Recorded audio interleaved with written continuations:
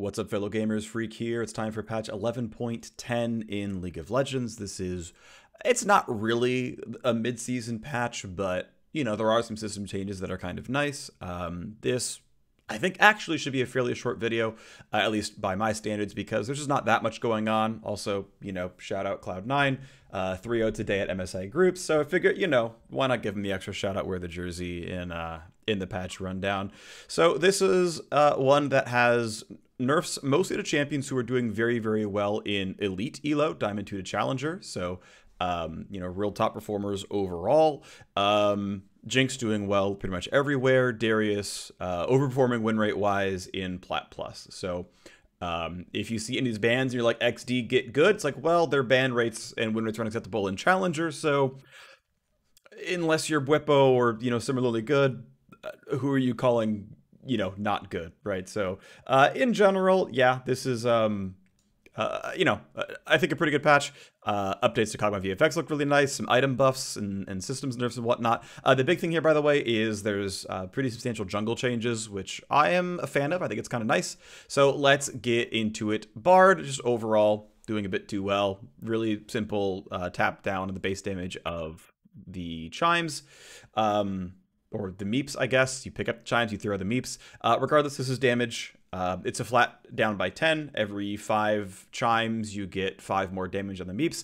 Now, in most of a real game, Bard's actual auto attack is part of this, so the percentage sort of single target damage gained or lost is not going to be exactly this number. The percentage is going to be smaller because the base damage obviously is higher, but there's not an easy way to correlate chime count to level, so I didn't bother. Either way, just suffice to say, hey, it's still 10 damage off, but you know, the percentage is never going to be this bad because your auto attacks count. That in the later game, though, you do have things like, you know, the cone AoE, and that's just going to hit other things. So if the, you know, there's some like mid to late game wave clear down because once the chimes splash, but yeah, pretty minor thing. Next up is Darius, who indeed is really overperforming in higher elo. Now, one thing that's interesting is I actually investigated this about a week ago. I said, okay, Darius is doing way too well in Plat Plus, but he's not really crushing, you know, silver, gold, whatever. So I said, okay, well, maybe there's a chance that, you know, actives are kind of hard to use. So, you know, Stride Breaker is a bit of skill expression. And so, you know, of course, Stridebreaker is the best mythic, but if you're bad, you don't use Stridebreaker well, and so, you know, it's just the item active is the problem. Well, thankfully, Darius' second most popular mythic is Trinity Force, which is fully passive. And so I compared the win rate difference between, you know, Stridebreaker versus Triforce in high elo, Plat Plus, and Stridebreaker versus Triforce in lower elo, like Silver. The difference does not change very much. The win rate lift by going Stridebreaker is basically identical in both of those sort of data sets. So it's not that Darius just like people aren't using actives well. Like, you know, it's just, yep, you know, Stridebreaker Darius is like 55% win rate in Plat Plus, and Stridebreaker Darius is like 51% win rate in Silver. And this is after counting for like, you know, win rate differences because Plat win rates are higher than Silver win rates. Like, just as a whole kit, he's just performing better in one spot than the other. Trinity Force is in the relative same spot, you know, in terms of like, it's kind of okay in Plat Plus, it's really not okay in Silver. Just, you know, plus or minus the 4% win rate of he's doing better in Plat. It's not really 4%, but you know what I mean. So, okay.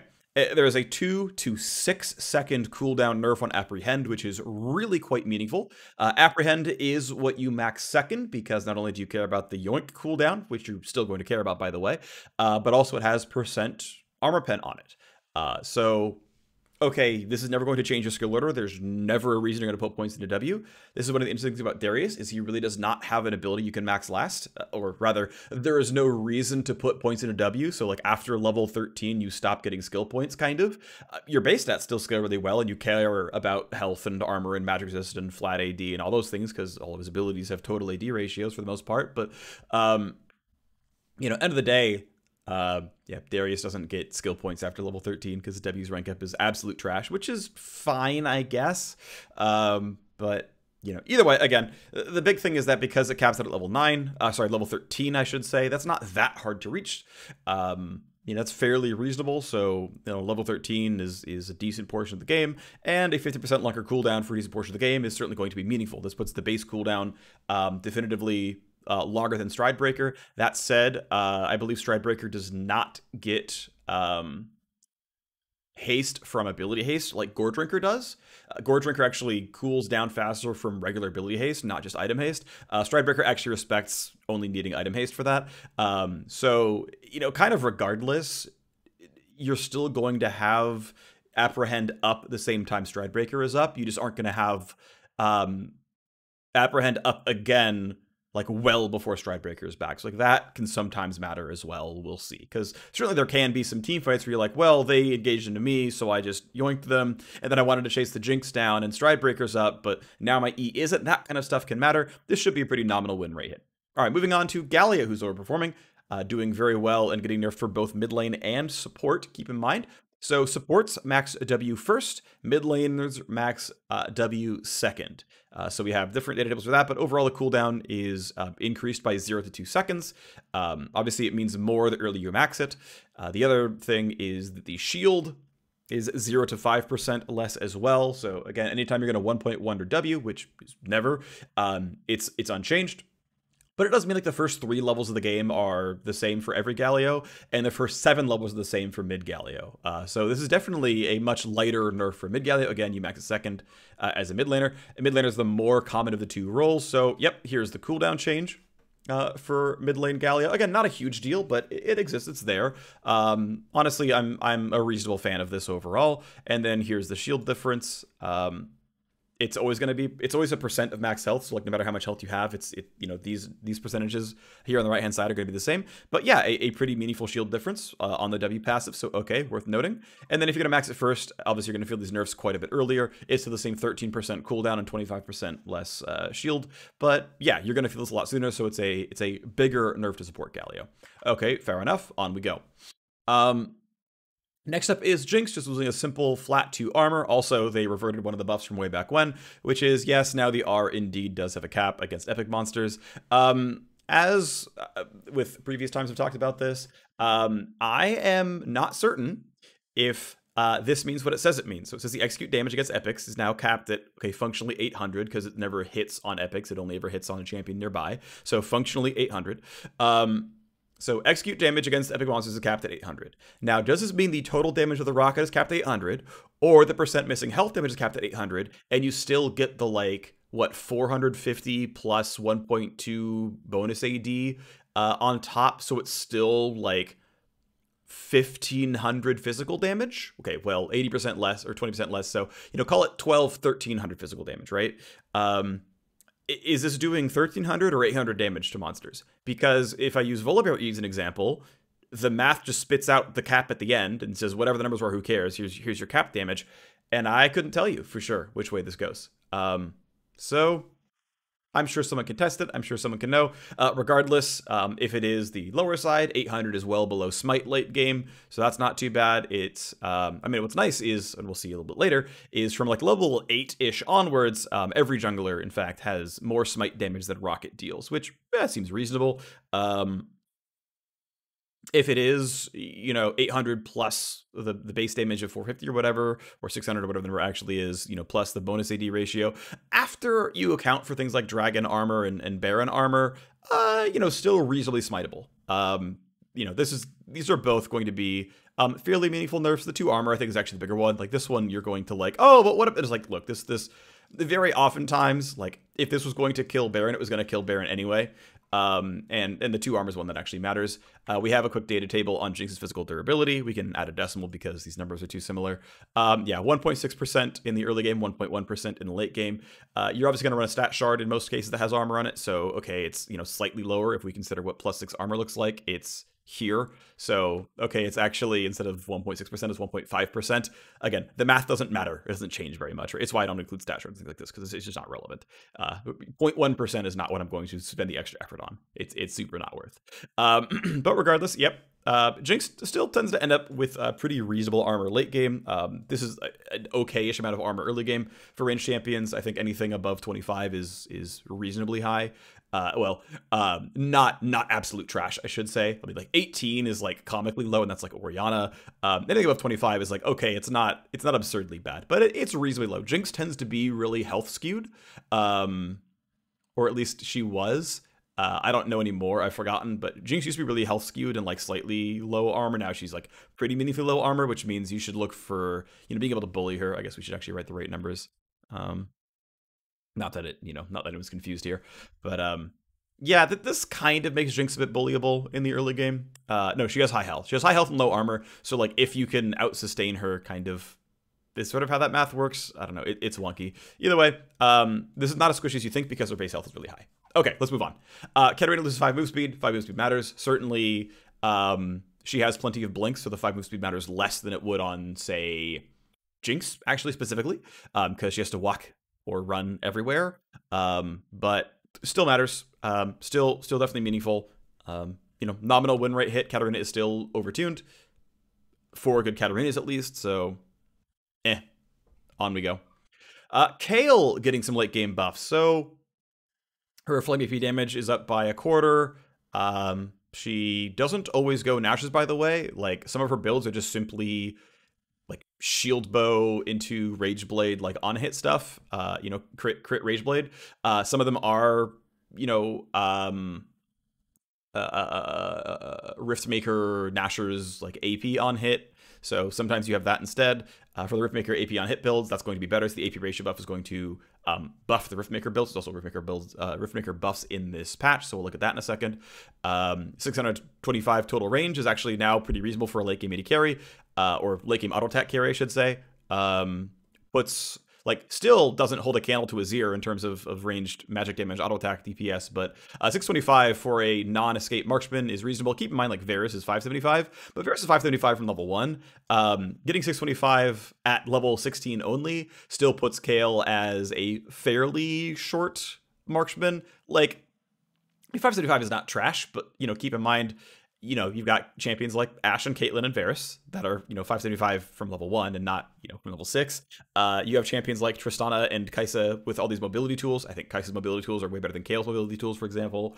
Kayle is still generally fairly short range because she just kind of waddles a lot. When you compare, what does Miss Fortune do? Okay, Miss Fortune can only walk and has 550 range. Miss Fortune has her ultimate and make it rain for, ways of projecting threat at, 1100 range. Kayle has her Q, which is not meaningful.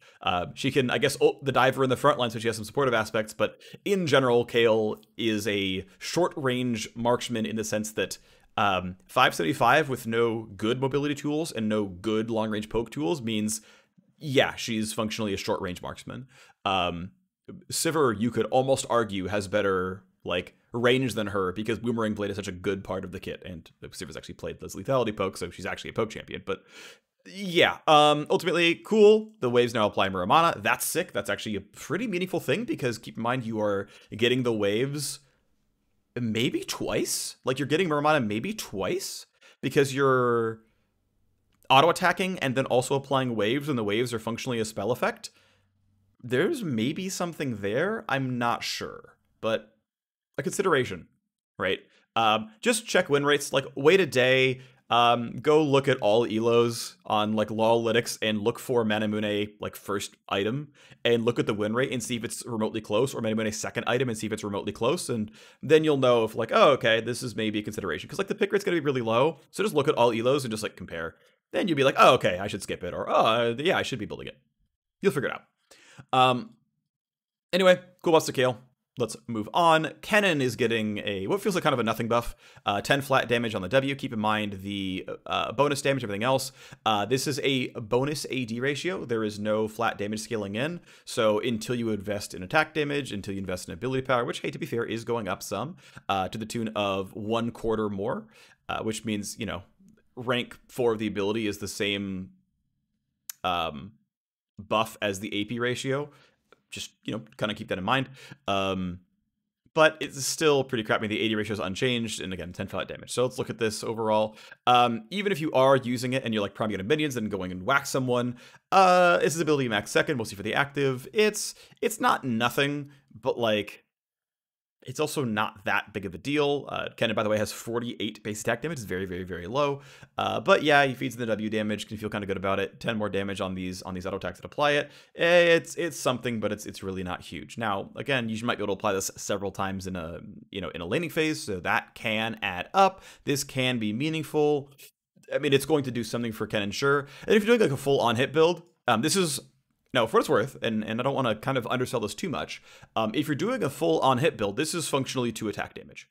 And I believe with Rage Blade, it should stack you a bit faster, so it's a bit more than 2 attack damage. It's like, I don't know, 2.3, 4? Maybe even 5? Because it's every 3 autos counts as 4 autos, so then your 4th auto instead of the 5th. So it's 20% more, so it's like 2.4 AD. Because you're getting 20% more. So, 2 AD is not a nothing buff. Like, 2 AD is pretty decent for any sort of marksman. So if you are playing some level of like marksman Kennen, this is functionally 2 AD. Yeah, not a horrible buff. All things considered, we've seen that kind of stuff move Caitlyn a fair bit. So, it's not gigantic by any means, but yeah, it's a little bit good. It's like a 0.5% to 1% win rate bump, which I think is reasonable for Kennen. He's not outstanding. He's not garbage, so sure. Next up, Lux is getting pretty meaningful buffs, 0 to 20 damage and 0.05 on the AP ratio of her E. As far as that's concerned, the AP ratio change is actually identical to the rank 5 damage change. Definitely feels pretty meaningful. Lux is a high win rate support. I believe she is a completely passable mid laner as well, so I think Lux really should just be completely viable and worth playing in solo queue. If you like Lux, go play Lux. She's good. Next up is Sejuani, which gets some nice little targeting cleanup here, just make her a little bit easier to play. Basically, if you didn't click quite on the champion, it'll still get the closest champion to your cursor within very, very short range. Then if you missed blue buff slightly, it'll just tag the blue buff instead. And then champions, you vaguely aimed at it and they flashed whatever, like it'll still go off, and then okay, screw it, literally any champion. Or I guess, literally any target within 2500 is like, okay, look, if you just miss a champion, it's going to be that champion. If you just missed a jungle monster, it'll go for the jungle monster. In like, if there was like a Braum off to the side that was tagged, but like you're clearly aiming at red buff, it'll just go for the red buff. And then it's like, okay, it was a champion close by. Okay, was there not a champion close by? Then screw it. You just like pressed E. So that means like you can just jungle and like after you wail at your W, you just like jam E and like put your mouse up on the moon, and then you'll just permafrost stuff, whatever. Of course, again, only if there's no target under your cursor, because, yeah, of course, if you click on it, then it's fine. Okay, so great. It's some really minor UI touch-up. This shouldn't change much. I'd be surprised. Like, I'm curious if Sejuani really does have win rate movement. And keep in mind that, like, you cannot trust day 1 win rate for this reliably, in that you're going to expect, around, like, 0.3% or so of variance, especially with Sejuani not being terribly popular. You might expect even more variance than that. That anything within, like, plus or minus 0.3 or 0.5%, I think on day 1 is functionally unusable as anything. Like, this is well within your 95% confidence interval of just, you can't reject your null hypothesis of this did nothing. But hey, if at the end of the patch you look back and like, actually, Sejuani gained, 0.8% win rate patch over patch, like, okay, this mattered. We'll see. I don't think it's going to do much, but I think this is a bad change by any means. Next up, Talon. Point went off the bonus AD ratio on Q. Cool. I somehow didn't write this down. I don't know how I failed to write this down, but this is 31 less health at level 1, and 2 less health growth, which basically takes until level like 16 or something, or 17, I think, to catch all the way back up. Thresh typically does not reach level 17. This is just a solid, okay, so 31 is like, what, 8%, 7% of level 1 health, so it's a 7% health decrease at level 1. I mean, we can just do the really quick math, right? So 530 of 561. Yeah, okay, 6.5%, right? Or 5.5%. What did I say? 6%? Or did I think I said 6% or 7%. So yeah, 5.5% lower health at level 1. We can, I don't know why I'm doing this, but we can lower the decimal. So it's exactly 5.5%. Look at me. Yeah, I mean, Thresh, he's had his Flay cooldown nerfed. He's had his Lantern cooldown nerfed. Now it's like, all right, Here, just take some base health off. Go for it. Next up, they'll probably lower his armor by 2. They're just like, you know what, screw it. Like, just get this guy's win rate into a normal spot. What's funny is I think if they had thrown all the nerfs at once, if they did all the E and W nerfs, I think that would have done more to like lower the perception of the champion, and I think the ban rate would have plummeted a bit more. I think the win rate's still quite good, so hey, whatever. But I don't know. It's something interesting, right? Like this is the third patch or every other patch in a row where it's like, well, here's some more thresh nerfs. It's like, okay, sure, whatever. Yumi is getting 10 flat damage on her Q and 15 flat damage on her empowered Q. Keep in mind, Q has a percent max health damage on top of it, so here's the easy flat 10 if you don't manage to swirl the Q around for long enough.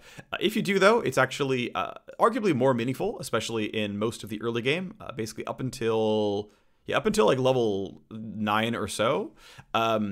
This is an even bigger percentage bump to the Empowered Q, and that's with Empowered Q having percent health damage on it. So a pretty big deal. I mean, the fact that your level 8 Q is 240 damage and like pretty hard to miss. This is a really meaningful amount of poke damage. I mean, especially early game, right? Where this is always applying area. It's almost always applying Scorch if you're running that one. So pretty meaningful amount of poke damage. Again, the percentage is lower if you're running things like area and Scorch, of course, but it's still a pretty big deal for just saying, you know what, screw it. Like, we're picking up Yumi and we are poking you and you're going to feel it. Like, this is really going to add up. One thing to keep in mind is, though sure, Doran's Blade is really commonly picked up, and if not that, Doran's Shield for a bunch of regen. AD carries naturally have very, very, very low health regen. That is, I think, a meaningful thing to keep in mind. Matters quite a bit. That they don't have native high health regen, so if you can push them off the wave and they can't chain auto attack to regen back up, they've got their one potion and that's kind of it. They're regening, under 60 health a minute. I mean, it takes literally a full minute to recoup from a Yumi Q. Yeah, this poke's gonna add up for a while. So yeah, should be pretty strong overall. They're finally fixing the UI bug from the W on and off. That's a good thing. Thank you, Riot. Next up is Zyra. Zyra is not in that bad of a spot. I think she's like a reasonable pick in support right now. She's roughly balanced. But okay, some nominal buffs to Zyra is going to push her, I wouldn't say over the edge. I think these are pretty small buffs, but she's really going to be on the strong side. She's definitely going to be an overall strong support. Worth picking. Just, be careful you don't get completely ruined by Leona, just because you really can't peel Leona engages. Hope your AD carry is Ezreal and you can play behind him, because you are absolute food if an engaged support gets on you, and you can't block any of Leona's stuff.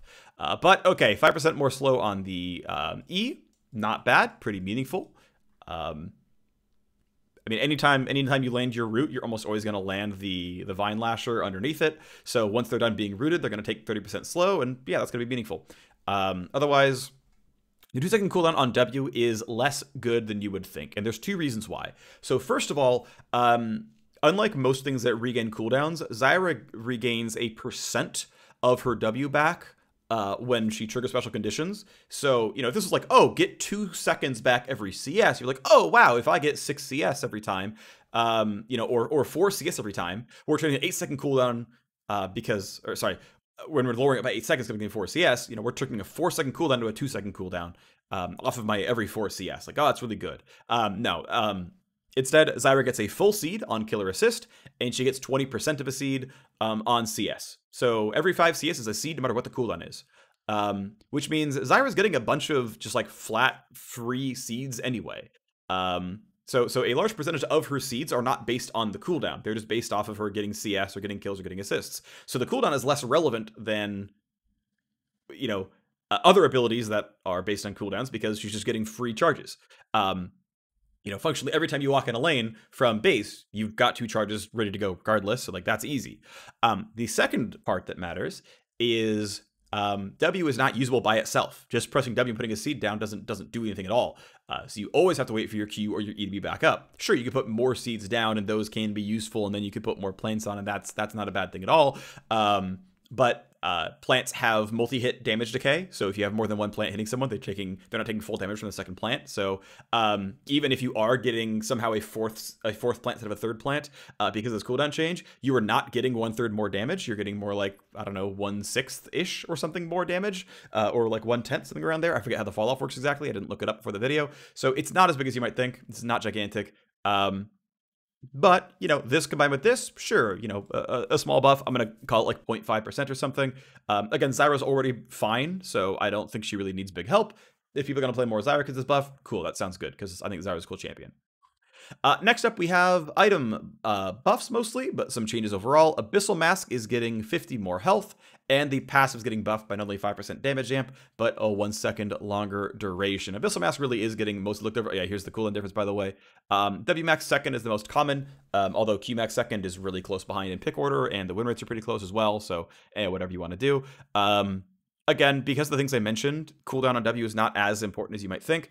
Normally a buff like this would make you go more toward maxing W second, but again, there's not so much incentive to do so, so it's not always that important. Okay, let's talk about Abyssal Mask, okay? So it's here at the bottom of the screen. Cool beans. Basically, it is gaining, as we can see, about 133 gold worth of value, which, hey, not bad. It means it goes from 75% gold efficient to 80% gold efficient, also not bad.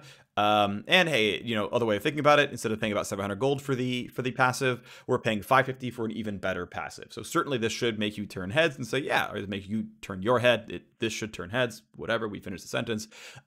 This is pretty meaningful. And I want to say, by the way, that Abyssal Mask, with this changing, before this change actually, is pretty well in line with other tank items. So tank items in general, this is kind of always true. They always tend to be, you know, 70-something-ish% gold efficient. I'm making that number up kind of right now, but it's about accurate. And you're just paying for the unique pass for the rest of it. When you compare to like a lot of marksman items, some of them are just gold efficient, and then there's just some gravy on top. If you look at mage items, it's often true as well. Things like Ryleys and Deathcap and whatnot tend to be really good. Their mythics tend to be really good for that regard as well. There's an argument to be made that their stats are overpriced, but different discussion. We'll move on. But the thing I want to point out, right, is Abyssal Mask is a 2,700 gold item that gives now 2150 functionally worth of stats. You're paying 550 for the unique passive. So what I wanted to do was compare it to the other MR items you can buy. And it's like, look, we're just looking at health, MR, and the other stuff. Like, who cares? So Spirit Visage and Force of Nature are right here. And they both cost more, right? They're 2,900, not 2,700. But you can see here that Spirit Visage is 1,900 gold worth of pure durability, whereas I guess we should be using this one always, right? 2,147 versus these numbers. So what was interesting is Force of Nature, by the way, had the exact same stat profile as old Abyssal Mask. Now new Abyssal Mask is absolutely the king of flat durability, right? It just strictly has the most health and the most MR. Well, I mean, the most sort of combined health and MR gold value. Now, a couple of things that I want to kind of mention real quick. One, I'm a huge fan of the gold value of health and MR being functionally identical. I don't think this needs to have 402 HP to make the numbers line up. I think it would actually be 405 HP to make the numbers line up and be really, really pretty. That's obviously not what I'm actually asking for here. But say, okay, cool. Like, they're both about 1,100 or 1,050 in durability stats. That's kind of nice. I am a big fan of tank items pretty much ubiquitously having their gold value split half into health and half into armor, into like the primary, like, well, the secondary defensive stat of armor or magic resist, which means that, right, you are, you know, health is good against Renekton and armor is good against Renekton. Or, you know, health is good against Syndra and MR is good against Syndra.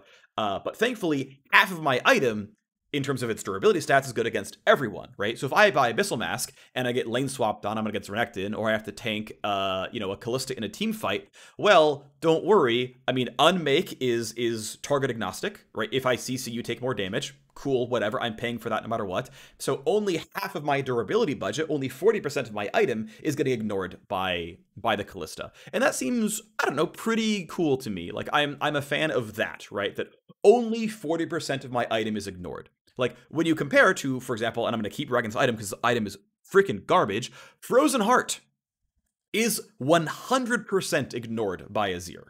I mean, unless I'm on top of them, then okay, sure, fine. Frozen Heart is 100% ignored by Syndra. Literally 0 of Frozen Heart affects the enemy Syndra in any way. And people wonder why this item isn't bought. I don't think anyone actually does wonder why the item isn't bought, but like, 100% of Frozen Heart is ignored by mages. Yeah, that seems like a problem, doesn't it? and it's not even the best armor item, so why would I buy it? Um, so it's like I will reiterate every time I talk about these items. I am a really really big fan of the prices of the stat values of these items being split 50-50 across the primary defensive stat and health. I'm still not a super fan of things that give armor and MR, although there's again, it's another discussion another time, so we're just going to keep skipping on. But let's talk about the fact that Force of Nature is, in fact, very magic resist skewed. Now, of course, the other stuff in this item has things like movement speed. It's, I think, correct that you're paying more for the other stuff because Unmake is not percent move speed and stacking MR and stacking move speed in combat and things like that. Like, that thing is fine to just, like, to have, you know, a bigger other stuff end over there. But it's just kind of nice to know that, like, hey, all of these tank items give me about 2,000 gold worth of tank stats. It's about 50-50 in health versus MR, asterisk here, of course. And off we go. Now, of course, here we have Spirit Visage, which is like, well, actually, Spirit Visage is mostly just a health item, and it happens to have MR on it. There's an argument that Spirit Visage should be more general because you buy Spirit Visage because you have healing synergy, not because you want to be anti-mages. And I'm like, I buy that. And, you know, on a similar vein, like Thornmail, I think could totally do with a stat profile like this because it's the Grievous Wounds item and it feels bad to buy a crap ton of armor because you need to apply Grievous Wounds to the, I don't know, Gwen. Even though, yes, she does auto-attack you, and sure, she's going to apply the passive on the Bramble Vest too, but, like, man, would it feel bad buying 80 armor on, you know, to fight a Gwen, even though it's, like, optimal to buy Thornmail against Gwen, and Thornmail this season doesn't have 80 armor, and that was my suggestion, and the designer was like, yeah, makes sense, in we go. But, you know, yeah, maybe there should be an MR Thornmail, but, you know, just wanted to point out, again, these items give about 2,000 gold worth of durability, and then you pay for the other stuff, and that seems fairly reasonable. Now, some of the Spirit Visage also is like functionally just health regen, so it's even more health on top as well, which is a direct durability gain afterwards, but okay.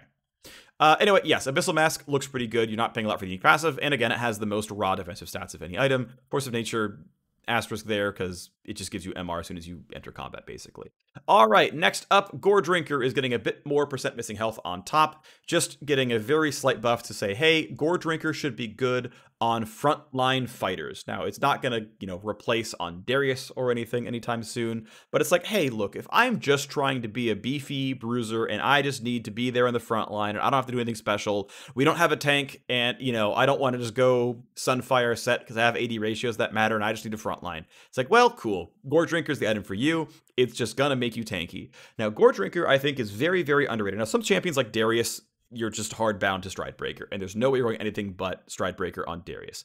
But there's a lot of champions that underrate Gore Drinker on them. So, for example, Lee Sin. Now, for a lot of lane Lee Sins, we are seeing Gore Drinker from them at MSI, but like a lot of Lee Sins were like, but what if I Stridebreaker to make the insect kicks easier? It's like, it doesn't matter. Just build the Gore Drinker and be beefy. Like, just go be a tanky boy. It's fine.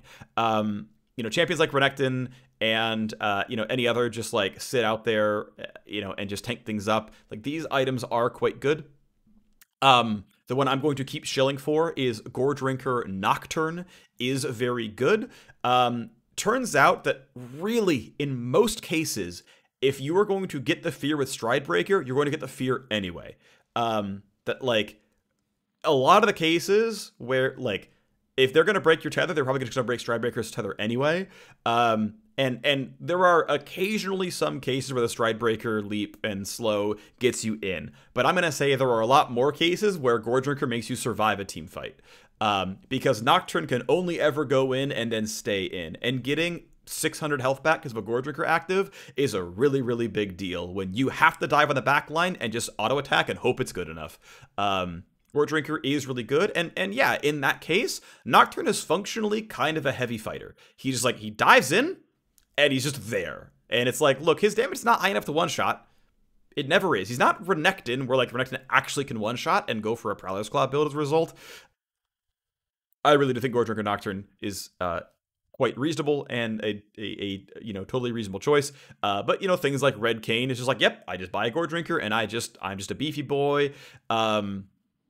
But also the idea of saying, look, I can just buy Gore Drinker first item to, like, fight my lane opponent, and then just go for, you know, mostly tank stuff. Like, yeah, okay, I might end up building Asterix, but, like, yeah, we're gonna go for just a Thornmail or something, and just frontline, and we're gonna buy a Spirit Visage or whatever. Like that kind of stuff, I think really is it does have potential. Either way, it ends up being a pretty small buff. They're trying to buff it for bigger, heavy tanks that are just gonna stack health and be a frontliner. Less for the Riffins who are just trying to like, I press the buttons and tap, I just do some bonus damage. Next up is Rageblade, getting 200 gold cheaper. 200 gold is quite meaningful. That's functionally like 6 attack damage. Let's see, it's what, AD divided by 200, I think. Nope, it's 200 divided by AD, I think would be the way. Oh, come on.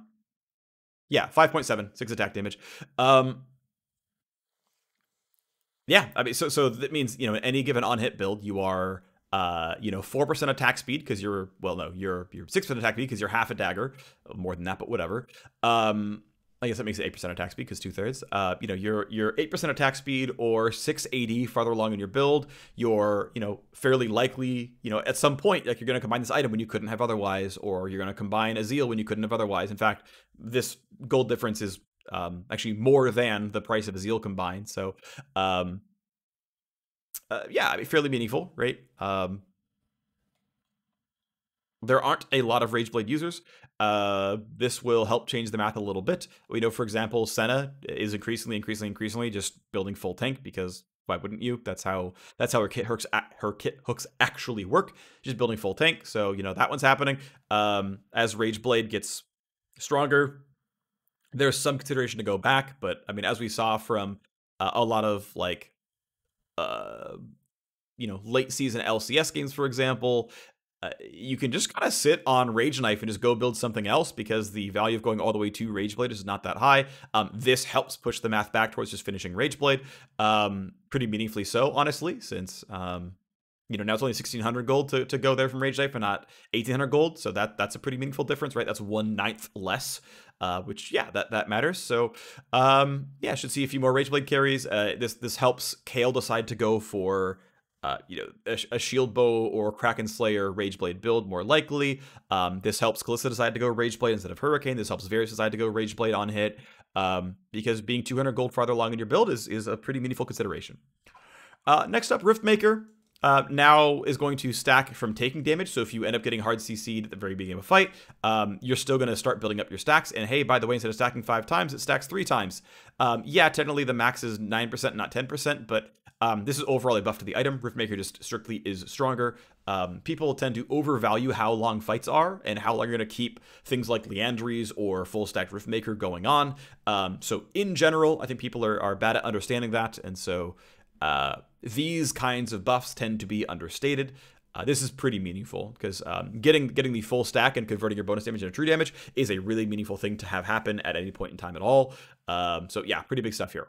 Next up, Phase Rush getting pretty heavily nerfed. It's a really, really big deal. So it's a flat 10 to 0% move speed nerf for melee and 10 to 0% move speed nerf for ranged, as well as a very meaningful 15 to eventually 5-second buff, second cooldown, mostly nerf, which is really, really meaningful. So here's Phase Run's cooldown before and after. Yeah, it's a really big deal for the first, I mean, it's a huge deal really, really early on in the game.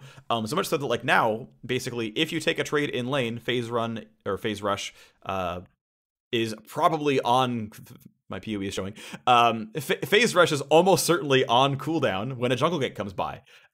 Because, hey, okay, sure, it's the late game is not level 1 forever, but hey, the cooldown is 2/3 longer.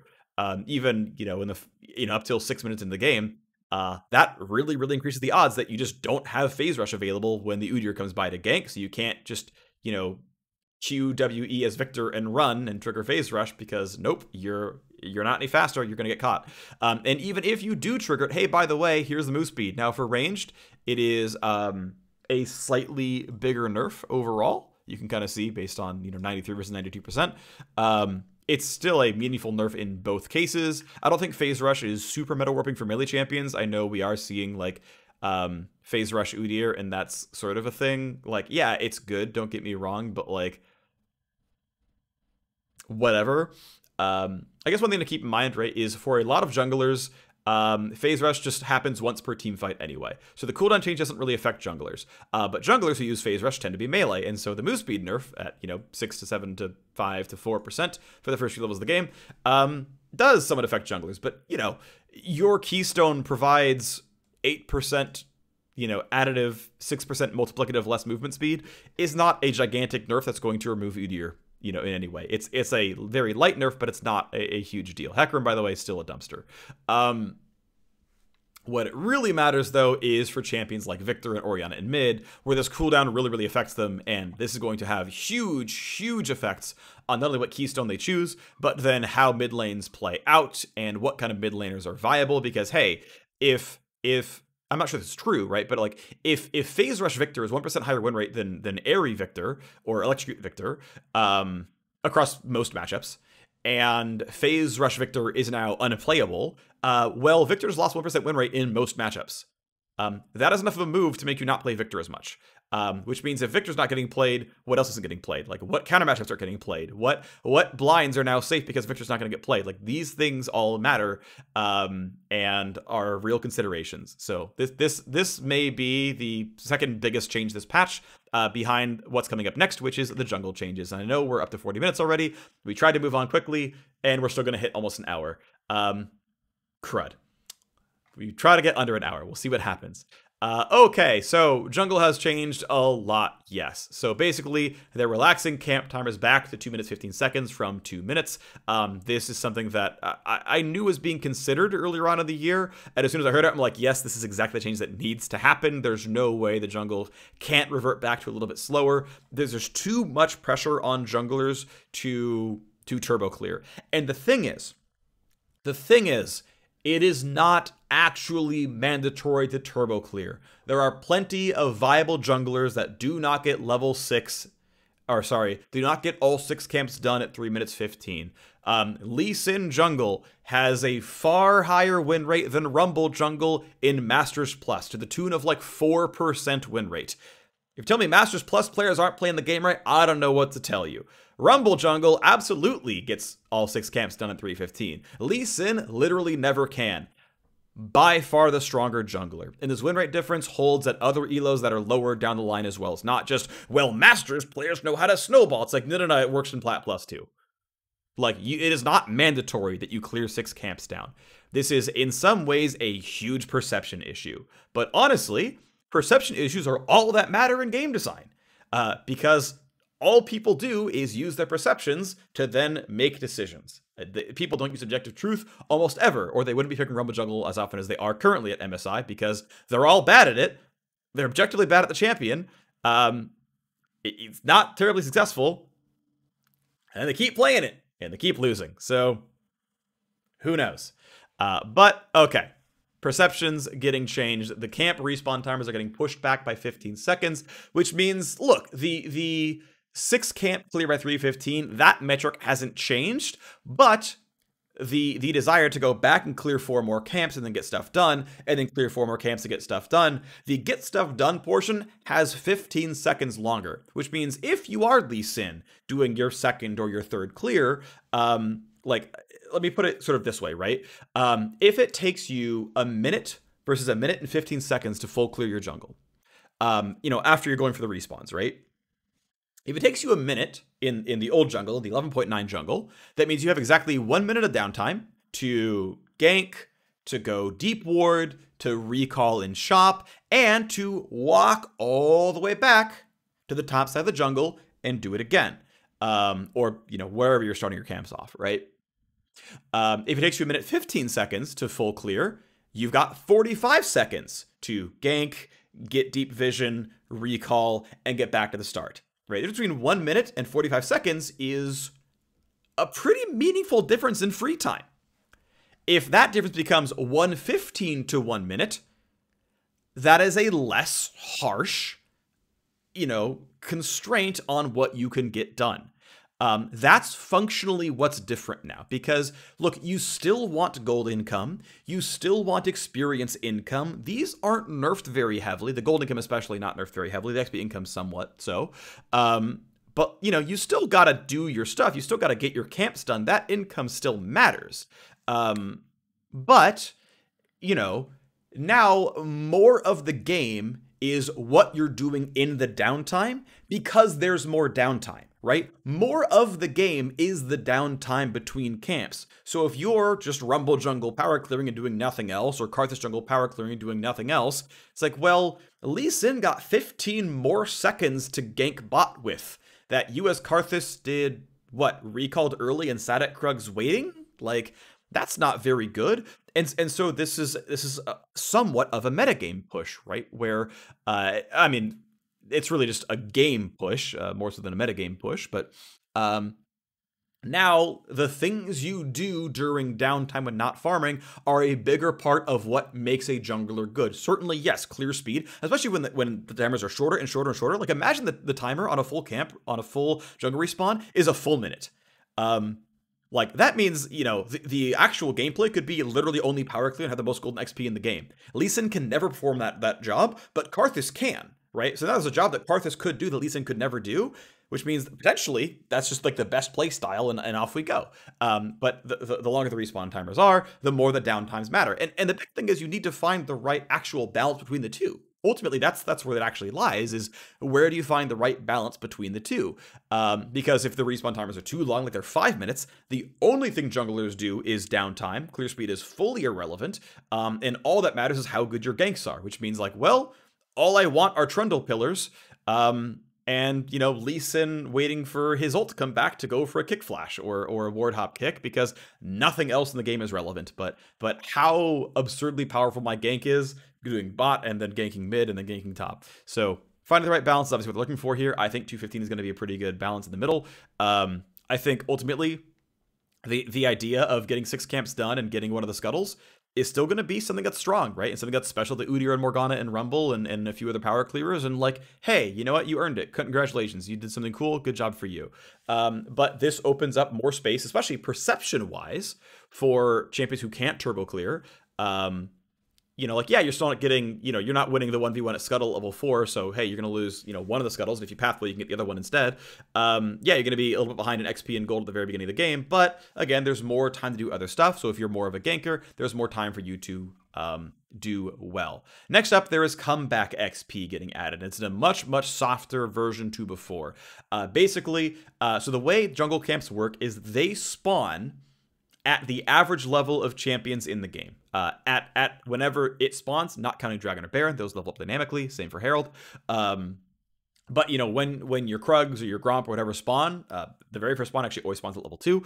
But then, okay, when it respawns, it looks at the average level of the game and goes, okay, am I level 3, am I level 4, am I level 5, what level am I?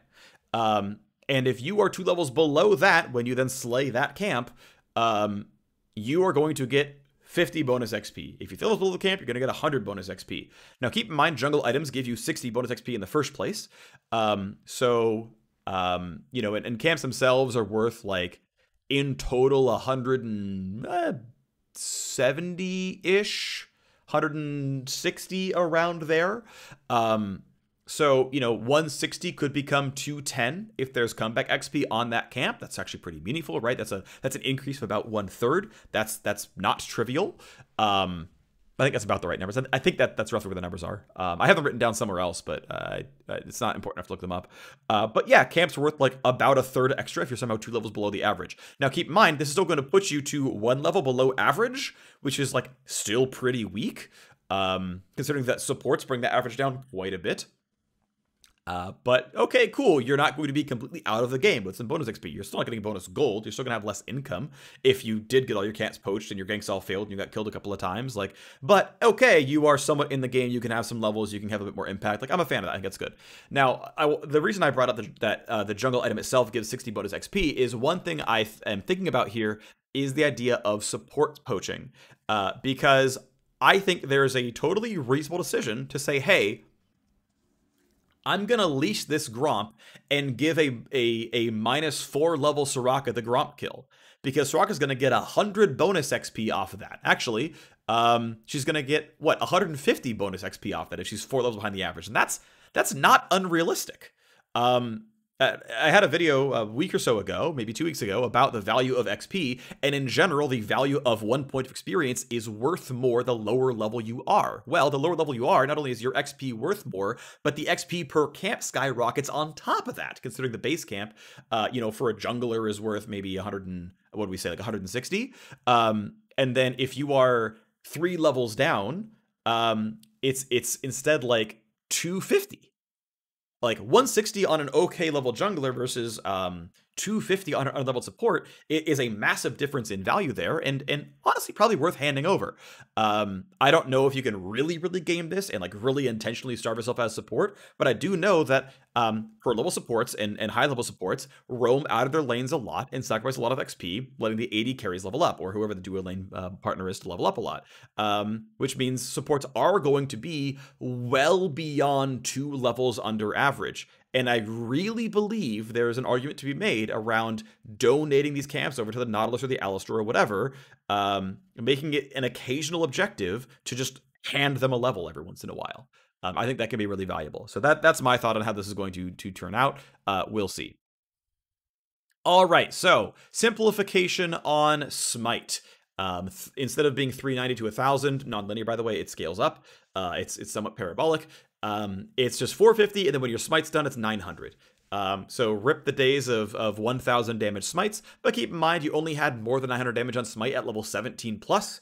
So until your jungler reached beyond level 16, the 900 is still a big buff to the smite power.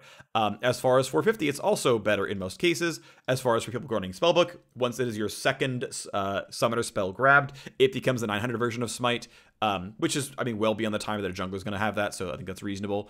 And hey, by the way, if you don't have hard CC, like if you're Kindred, you could just early smite the Scuttle, it'll break the shield, then deal 450, and hey, Kindred has a really easy Scuttle take. That's kind of nice for all these champions who didn't have a nice time taking Scuttle. So there's some nice clear speed buffs for some of the non-absurd clears. I mean, think about the ones who really were absurd at it, right? Udyr, Hecarim, okay, I guess Lily gets buffed by this, but Udyr, Hecarim, Morgana, those things all had hard CC that they would just start the camp off with, and off, and on we went. So kind of nice there that if you feel like you're safe, you can smite to start the camp, and it's gonna do well over half its health as a result. So that's kind of nice. So here is the math on smite damage. Technically level 5 and 6. I'm assuming level 7 is around the time you've used your 5th smite and have converted your smite around. That's debatable, sure. Keep in mind your second smite is at level 4. Basically, your second smite is up for your 6th camp, or if you wait, it's up for Scuttle. Your 6th camp is how you get level 4, so that's when you have your second smite of the rotation. But of course, XP gain slows down over time because the XP to level really specifically is what increases over time. So I think level 7 is a reasonable break point for that. And yeah, it's actually a pretty huge increase. So your first few smites, because you're smiting at level 1 or level 2, this removes the optimization of waiting to getting level 2 to use your first smite. So if you are doing like a leashless red, you should probably just smite your first camp, because getting out of your first camp as soon as possible, and thus getting more base AD and more attack speed and a second spell, is a clear speed buff. So if you're going to smite at all, you probably should just smite the first camp. It was an optimization that was probably worthwhile even before the change, because 20 damage is not that meaningful when you consider the DPS gain of just being level 2 and starting your second camp. But okay, whatever. But yeah, this tells you, no, really, there's no reason to like wait to smite. Just smite your first camp, and then if you don't need smite for Scuttle, then sure, just go smite another camp at level 3 with now 80 total bonus damage on your clear, because 60 level 1 and then 20 here. But otherwise you're saving it for a Scuttle, and even in your Scuttle smite fight, it's the exact same number. So hey, look at us, it's the exact same stuff, no big deal. And then yeah, once you're later on, the first time you're going for Dragon around like level 6 or something, yeah, your smite's a bit worse. This is like your 4th or 5th smite is not going to be quite as good. But then yeah, later on, cool, you have better smite again until level 16 is equal, and then level 17, 18 is better. Okay, cool beans. Next up, your smite also heals for 50% more than before. Your smite again is only up twice per clear. On your first way through, it's up kind of once per clear on any other time through. Pretty much, okay, sometimes too if you weren't burning it on Scuttle, or you're not saving blue or red smite, or you don't have blue or red smite yet for PvP combat. And then, okay, the Omnivamp is slightly down, and this is going to be part of a larger set of changes, okay? So the Smite heal is up, the Omnivamp from items is down. What this means is the more you're relying on Smite to heal, kind of, the more you're getting back. But keep in mind that you still have to just deal the full health of every jungle monster to heal in the first place. So, like, almost no matter how this goes, you're just healing for 8 becoming 10% of the total health pool of the jungle. That's just how the math works. But okay, yeah, if you do smite occasionally in your own jungle, that is going to be worth more. And if you're getting invaded and, you know, you have to smite for health, okay, well, this is worth more. If you're stuck in a dragon fight and you might be getting killed and you have to smite for health, okay, this is worth a bit more. So, hey, those points kind of matter. The other part that matters is that jungle camps deal a fair bit less damage. And what's kind of nice is there's actually a lot of consistency. So we'll do the actual numbers a bit later on, but what I want to point out is blue and red already dealt the same damage, but now Gromp also has the same total AD as blue and Gromp. Similarly, small raptors and small wolves have the same total attack damage, and the other minor thing is that now every single camp in the game exactly triples its attack damage as it levels. Now, one thing to point out, by the way, is jungle monster AD does not scale linearly. First of all, camps can actually can't be level 1. They always are level 2, but level 1 and level 2 have the exact same values. Also, camps can't actually be, I don't think can't be level 18, but they don't have any different stats for level 18. The stats stop scaling at level 17. So this really could have said levels 2 to 17. It would have been kind of identical. So, okay, whatever there. Functionally, camps can't be level 18 for anything that matters, in the sense that, like, if the average champion level is 18 versus 17, like, you're not going to get comeback XP anyway, so whatever. It's kind of irrelevant. Anyway, so yeah, camps level at you know, they have a number when they spawn, which is at 2. They have values at, like, 3, 5, 7. So, like, basically, the first time they respawn, they expect to be level 3, but in case they would be level 4, there's no numerical difference. And then if they respawn at level 5 versus level 6, there's no numerical difference. And then it keeps going like every odd level, and then it just like breaks down from there. But again, it's not linear. So the thing to point out here as we do this, this is blue, red, and Gromp, is that this number is accurate, and this number is accurate, and then these are just made up along the way. Okay, this is assuming like flat linear between level 2 and level 7. That is not true. But, I mean, these anchor points are, and the rest of the numbers in the middle are close enough. So, okay, what this means is, blue and red and Gromp, actually, well, Gromp less, blue and red deal 5% less damage to junglers. So, okay, my Smite heals for more, my Omnivamp, you know, heals for less, and blue and red deal 5% less damage to me when I'm doing my first camp. So, you know, my leashless clear is a little bit healthier. Gromp does 2% less damage and eventually becomes 8% less damage. Okay, Gromp is the same threat, whatever. But okay, the buffs are, you know, a little bit nicer in the early game, and then again, because they don't scale as hard, you know, the late game camps don't hurt as much either, but I mean, pretty much every late game jungler I don't think really took damage from camps, but who knows? I mean, hey, their damage triples, so cool beans. All right, what about Big and Small Wolf? Okay, well, Big Wolf is actually down 17% on the first clear. That's a really substantial DPS. And in fact, the Small Wolves are down even more, right? They're down 37% damage. And in fact, look at the comparison here, right? Small Wolves do like, what, 2/7? I think that's the right math. They do 28% of the damage. So, you know, there's you know, 20 total, we'll call it DPS, from the small wolves, because there's 2 of them, and there's 35 total DPS from the big wolf. Keep in mind, before this was 32 to 42, now it's 20 to 35. So the camp got shifted way towards the big wolf being the primary damage dealer, as well as the primary durability. Now, I do have math somewhere else on the total health of the camp versus, you know, the health on each individual monster versus the total damage of the monsters. That I don't think is really worth, you know, hardcore breaking down to the patch rundown to like say, hey, what's the ideal monsters to kill first or last? But the thing to point out is, okay, wolves are substantially less damage, right? Like Gromp barely got touched, red and blue got touched a little bit, and wolves got hit pretty meaningfully. Okay, what about small and big raptors? Oh, well, big raptors is actually the same at level 1. Small raptors are down a little bit, but keep in mind, there's way more small raptors, right? So there's, what, 5 of them? So this actually lost 15 damage, again, quote, quote, per second. This lost 7 plus 6 plus 6. This lost 12 plus 7 is 19. and this lost 15. Now, again, the base attack speed of the camps matters, but like, right, this looks like less of a buff to junglers, but actually, because there's so many of these, it's still less of a buff to junglers, but by less, stark than you would think, right? This is now, instead of 20 plus 65 is 85, and 85 becomes 70. This was 74 becomes 55. There's your numbers, right? If that was followable, whatever. But still, yeah, okay.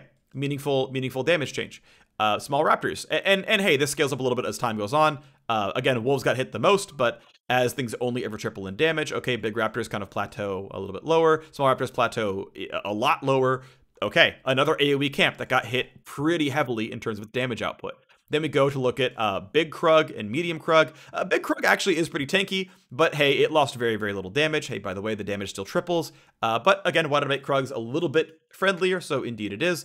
But it basically says, hey, look, if your single target damage is good, if you're Master Yi or Lee Sin or something, and keep in mind, one thing to point out, every single big monster in the jungle, so large, not epic, every single large monster has exactly 20 armor and 20 MR. Now, their health totals are different, and their health to DPS ratios are probably different as well. So in terms of like how deadly is Big Krug versus its time to kill, like that's probably, non-standard compared to say like Big Raptor.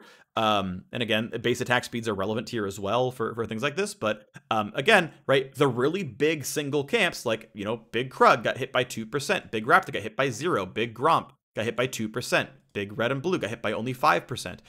Right, the big single camps that you are maybe smiting or maybe burning down with single target, they didn't lose much damage, but the big AoE parts did, right? Medium Krugs lost 20% of their damage, right? 20% of damage is, how much Raptors lost. It's, okay, yeah, it's a lot more, but, sort of-ish how much Wolves lost. The mini Krugs, I think, are really, really irrelevant, but yeah, 4 damage from 17 is about 1/4. That's, 25-ish% off the damage. Again, so the AoE camps lost pretty substantial DPS to the tune of like 20-25%. The single target camps lost 2 to 5%.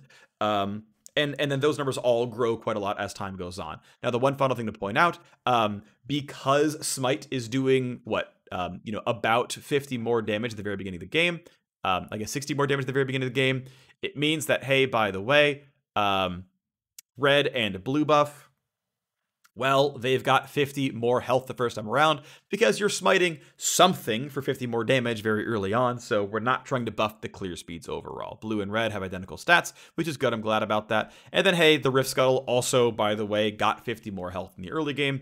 Rift Scuttle actually does scale dynamically by level. If technically somehow no one does anything and you're just chaotically fighting in a really long level 1 for 3 minutes, Scuttle can actually spawn at level 1. It's the only jungle monster that can do that. But regardless, 50 more health on Rift Scuttle.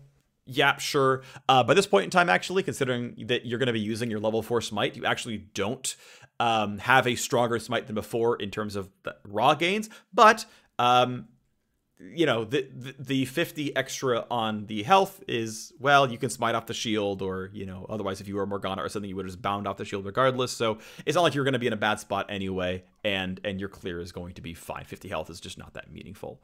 Then finally, because the camps respawn more slowly, Krug camp is worth 6 more gold, Wolves are worth 10 more gold, Raptors are worth 10 more gold, Gromp is worth 5 more gold. So what's worth pointing out is the big far side camps that, okay, sure, sometimes they're poached by laners.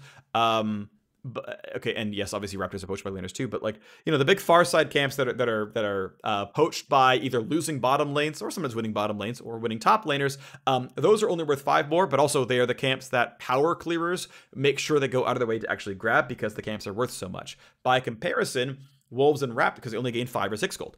Wolves and Raptors gained 10 gold, so the ones in the middle that are always easily part of the route, that are easily grabbed up by, Lee Sin or whatever, those are worth a lot more. It also means, by the way, that's kind of a buff to AoE junglers, which is interesting because Riot buffed the durability of non-AoE junglers, but they kind of buff the relative gold value of AoE junglers because they just evaporate the wolves or they evaporate their raptors really fast. I realize Krugs are kind of an AoE camp in the first place, but since you have to kill Big Krug to like advance the camp, it's still kind of a single target camp because it's going through the Big Krug and then going through the 2 medium Krugs after the Big Krug dies.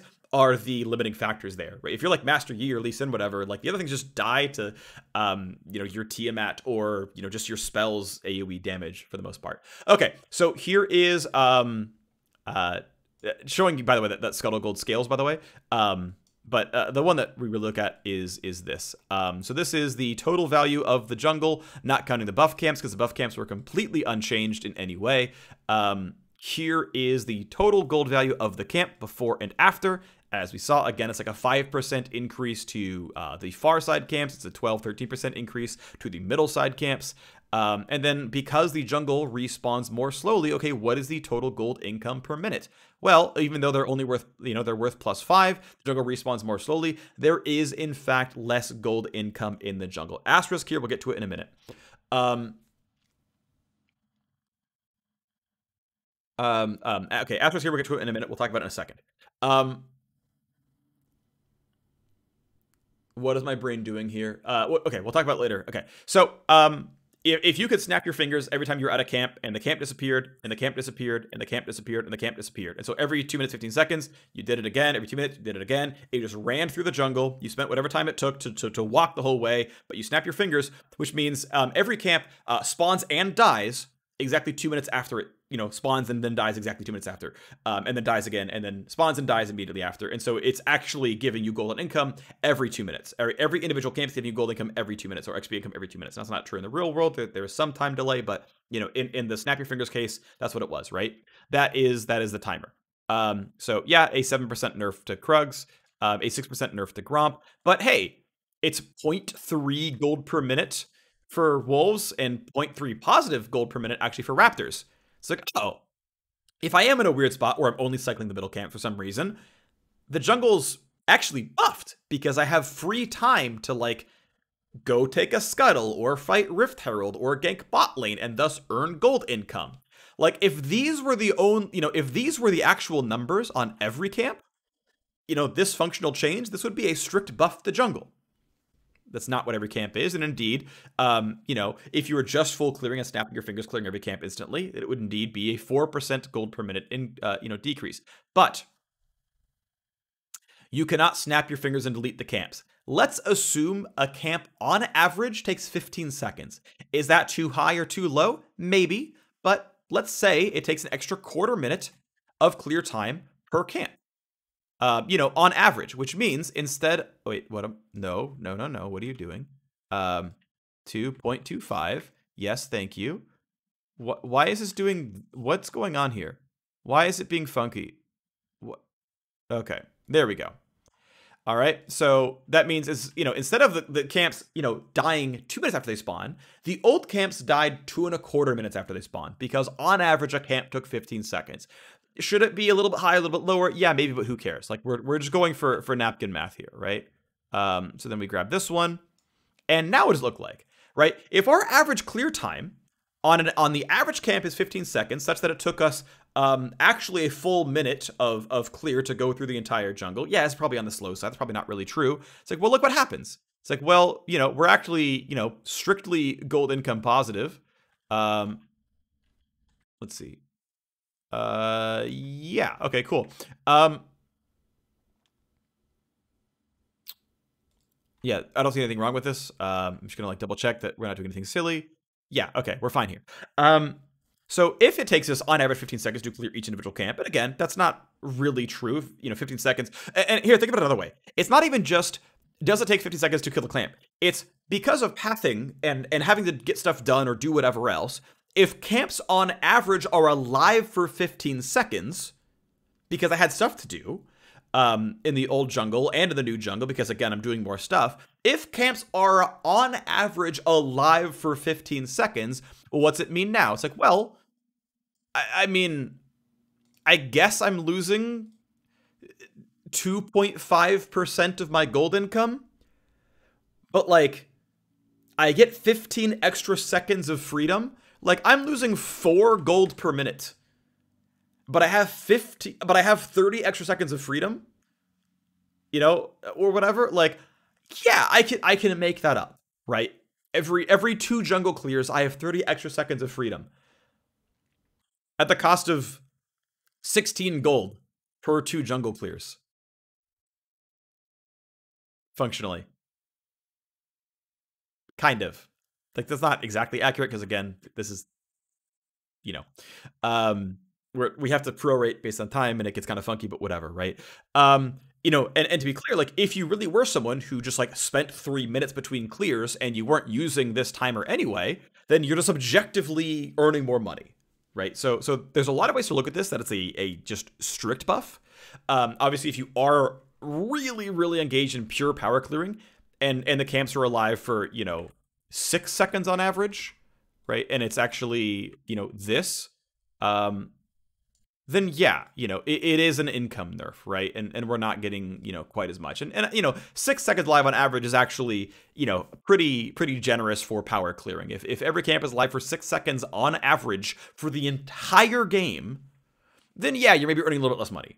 But are camps alive for 6 seconds on average the entire game? No. Well, then, yeah, guess what? What this means is we're probably earning more gold overall as junglers. Now, we are earning less XP overall as junglers. Experience was not buffed, except for the catch-up XP, which I think in a lot of cases is not going to be happening. On average, maybe junglers will have more XP because there are going to be junglers on average who, some of them are going to get behind and thus use the catch-up XP and thus end up ahead. But yeah, here we go. I also realized we have clearly gone past an hour. To be fair, at least spending time in the jungle was a good place to spend time on. We had almost half an hour of jungle. That seems a bit more reasonable. Alrighty, huge VFX of the Kog'Maw. That looks awesome. Can't wait to see that one in game. Looks cool. But bunch of bug fixes in QOL. Okay, whatever. New skins. These look really, really sweet. Looking forward to that. And let us TLDR patch 11.10. We've got a bunch of nerfs. Mostly aimed at high elo. Jinx just too good everywhere. Kog'Maw looks prettier. Gore Drinker, Abyssal Mask, and Riftmaker are buffed. Rage Blade's buffed. Phase Rush is nerfed. Jungle is, I would argue, actually buffed overall. It's a bit closer. Kayle, Ken, and Lex, Yuumi, Zyra, all buffed.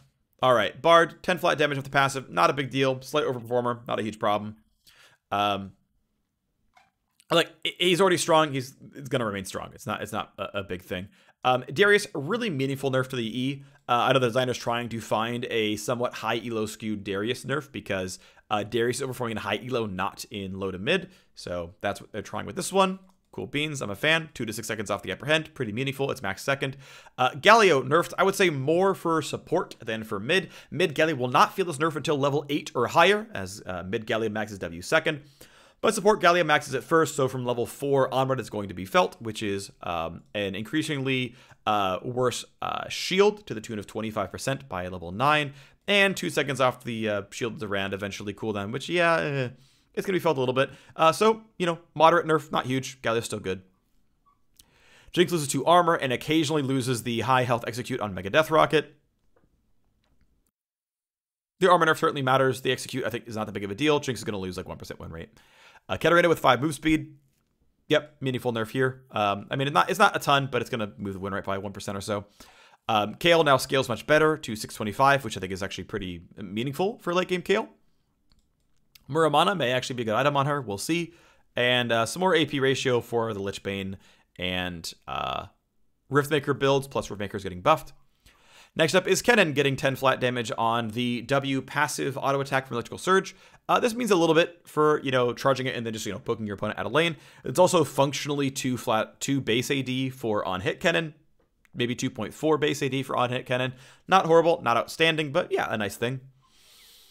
Lux is getting a little bit of something here with 0 to 20 bonus damage on the E and an overall 8% higher AP ratio. Should look pretty nice. Lux should be a pretty strong mid and support. Next up is Sejuani. Just getting a nice little targeting update. It shouldn't get in the way. Should make it a little bit easier to use a champion, but shouldn't mean a whole lot overall. 0.1 bonus AD ratio nerf on talent Q is not going to be gigantic, but hey, it's a small nerf, so hey, good job.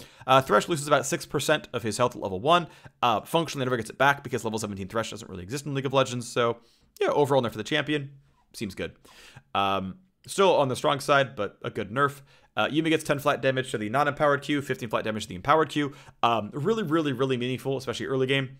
Still not, bad late game by any means, but really big deal to Yuumi's ability to abuse early lanes and get the poke in. There should be a lot of good Yuumi lanes out there now. And a bug fix at W, which is really nice. Zyra has a bit of a stronger slow on her E plant, the melee plant, and 2 seconds off the rampant growth cooldown is somewhat nice, but not a huge deal. Abyssal Mask gets 133 gold of health value, which is not terrible, but not gigantic. The Unmake getting buffed is a pretty big deal. Abyssal Mask is now by far the most efficient source of health and MR.